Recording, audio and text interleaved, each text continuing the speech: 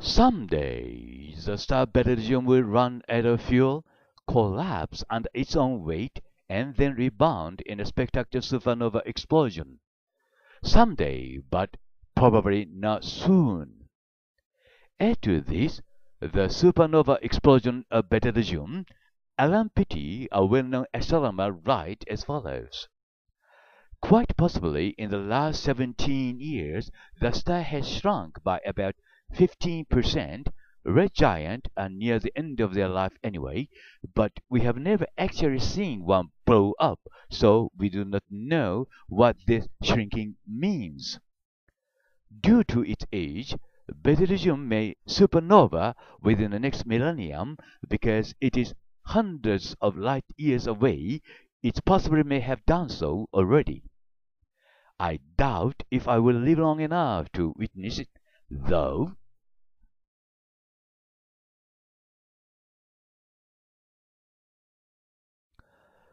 Kukai, also known posthumously as Kobo Daishi, 774 to 835, was a Japanese monk, civil servant, scholar, poet, and artist, founder of the Shingon, or True Word School of Buddhism. Shingon followers usually refer to him by the honorific title of Odaishi-sama and the religious name of Henjo Kongo. He was the hardest monk all through the history of Japanese Buddhism.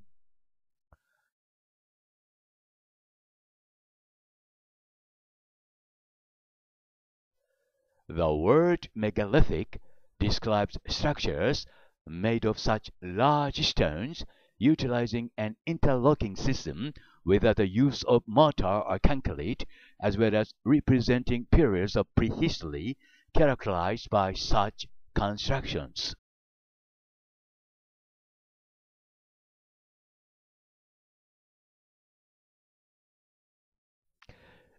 Stones is a megalithic monument in southern Sweden.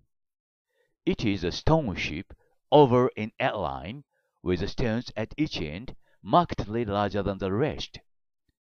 It is 67 meters long, formed by 59 large boulders weighing up to 1.8 tons each.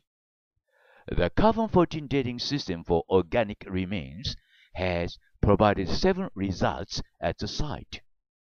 One indicates that the material is around 5,500 years old, whereas the remaining 6 indicate a date about 1,400 years ago. According to Wikipedia, in 1989, during the first archaeological excavations performed in order to scientifically investigate and date the monument, archaeologists found a decorated clay pot with burnt human bones inside the ship setting. Therefore, Swedish archaeologists claim that stones functioned as a graveyard for ancient people. I, Hiroshi Hayashi, however, claim here in this video that stones is one of the rock calendars which has the same calendar system as Stonehenge in UK.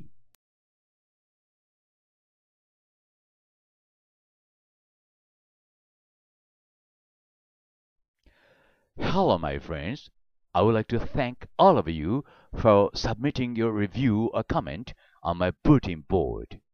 Today, it's my pleasure to show this review and comment of my friends to YouTube subscribers here in this video. If you requested some additional information, someone will be in touch with you very soon, I hope. By the way, Albert Einstein once wrote as follows. The important thing is not to stop questioning. Curiosity has its own reason for existing. One cannot help but be in awe when he contemplates the mysteries of eternity, of life, of the marvelous structure of reality. It is enough if one tries merely to comprehend a little of this mystery every day. Never lose a holy curiosity. Thank you very much again.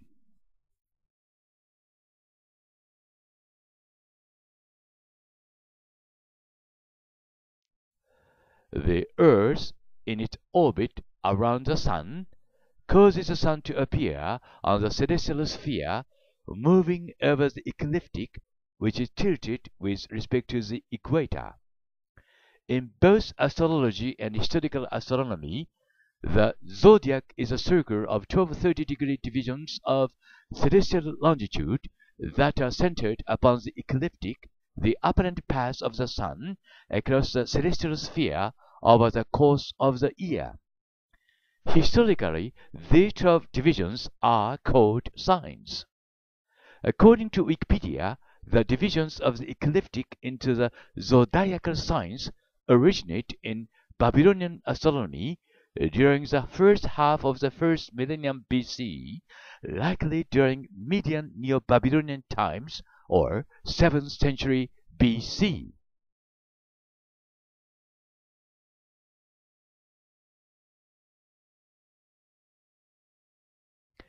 My conclusion is this: we were tricked by the US government in 1969. Here I can show you some of the evidence.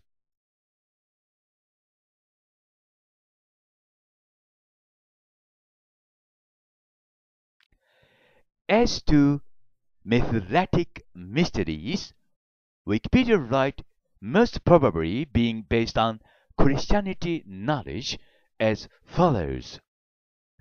The Mithratic mysteries were a mystery religion practiced in the Roman Empire from about the 1st to 4th centuries AD. The name of the Persian god, adapted into Greek as Mithra, was linked to a new and distinctive imaginary. Writers of the Roman Empire period refer to this mystery religion by phrases which can be anglicized as mysteries of Mithra or mysteries of the Persians. Modern historians refer to it as Mithraism or sometimes Roman Mithraism. The mysteries were popular in the Roman Italy, or something and something. That is to say, nothing has been known about Mithratic mysteries. I, Hiroshi Hayashi, claim here in this video with evidence that Mithra has got golden hair, white skin, and blue eyes, which indicate that Mithra is Nordic or a Nordic deity.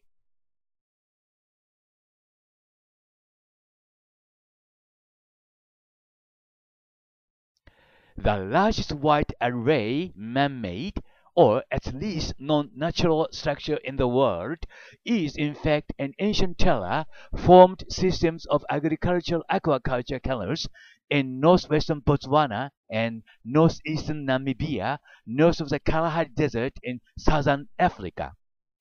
Obviously quite ancient, the canal systems no longer provide free-flowing water throughout its 105,000-mile array, but many sections show obvious intention to provide cross-sectional irrigation. Then I would like to ask you to ask yourself which one of us is more stupid, one who says this is a human creation or one who says this is an alien creation. If you claim that this was created by humans, I never hesitate to say, don't be stupid.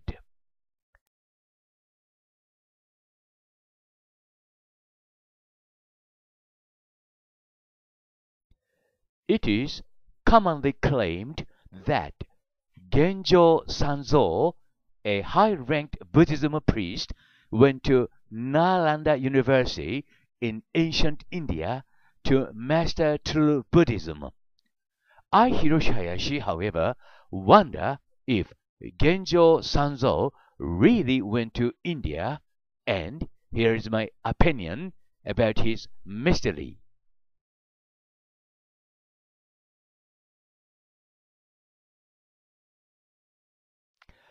Long, long time ago, here in Japan, there used to be a country called Inanokuni. Today's story is about the mystery of Inanokuni.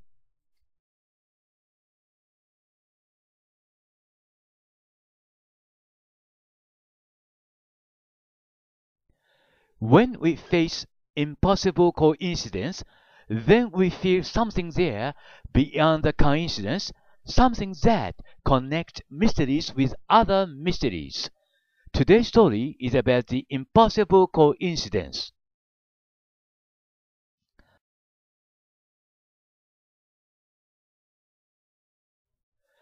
Wikipedia writes as follows.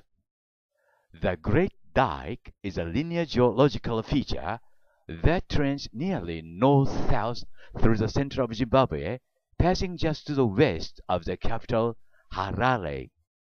It consists of a band of short, narrow ridges and hills spanning for approximately 550 kilometers. The hills become taller as the range goes north and reach up to 460 meters above the Muruvui Range.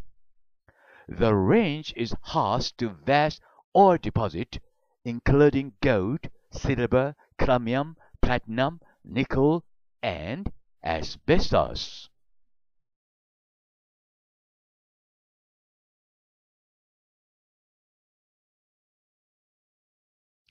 Charles Hall wrote in his book about salient characteristics of the tall white ETs as follows. These beings are as tall, ranging upward of 6 to 7 feet in height, and quite thin and frail. The skin color is chalk white. They are physically different from us in several noticeable ways, yet the most important physical aspect is that they are humanoid, a fact that is filled with significance. Their lifespan is about 10 times ours. They do not age as we do, but after around 400 Earth years' time, they undergo a second stage of growth, eventually reaching around 9 feet in height. Who are they? Where are they from?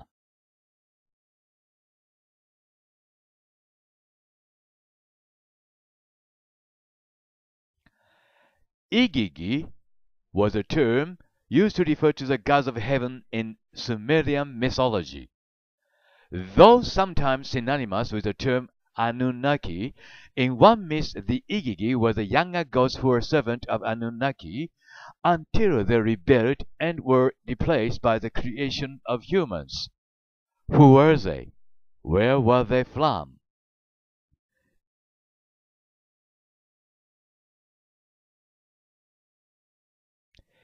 We have to know that we don't know what we have to know.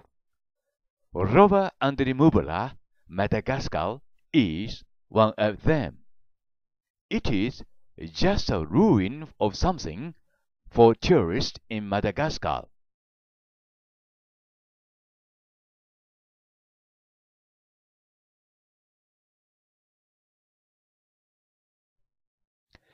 In 2003, a team of researchers published a report in the journal Science titled Mars-like Soils in the Atacama Desert, Chile, and the Dry Limit of Microbial Life, in which they duplicated tests used by the Viking 1 and Viking 2 Mars landers to detect life and were unable to detect any signs in Atacama Desert soil. The region may be unique on Earth in the regard, and is being used by NASA to test instruments for future Mars missions.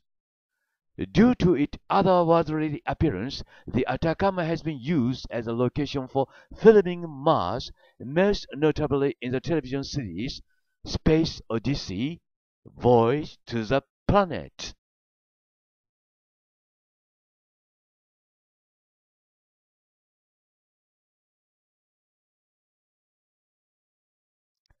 "72 kilometers west of La Paz, high in the Andes Mountains, lie the mysterious ancient ruins of Puma-Punk.